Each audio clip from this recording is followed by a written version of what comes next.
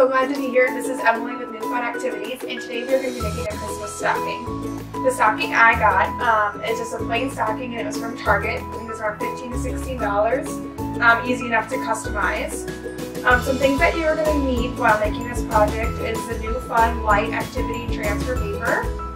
You're going to need an iron, scissors, and then a printer to print what you want on your design. First thing you have to do is to make your design.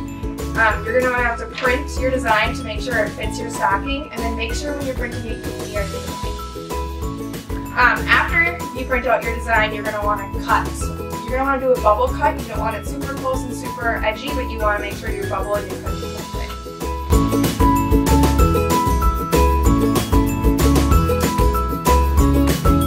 thing. Next, just place your design. You can use a ruler if you want, but I just eyeballed my design. After you place your design where you like it, you can now start ironing it. To get the best results, I usually would focus on one section. So I'm going to completely iron this whole section and peel it off, and then start with the next one.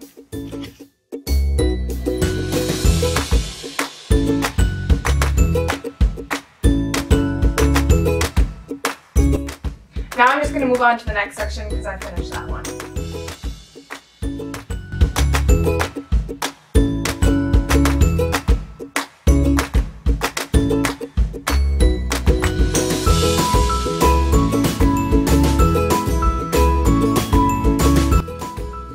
Just finished peeling my last transfer paper off. Look how cute this customized stocking is. Look at how Nova has a new Christmas stocking.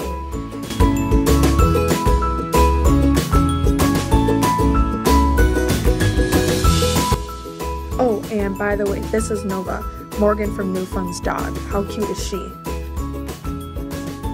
You can find the full instructions at newfunactivities.com. Thanks for joining us. We hope to see you soon. Bye, guys.